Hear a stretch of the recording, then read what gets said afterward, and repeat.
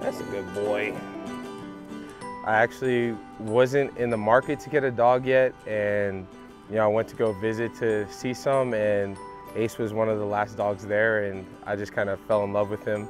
I went to find out that me and Ace actually share the same birthday, so I felt like we had an initial bond right off of that. Got a little toy? Oh yeah. Just love him a lot, and my family loves him, and it's been really cool to get to introduce him to everyone and have them fall in love with Ace. Puppuccino time. All right, that's enough.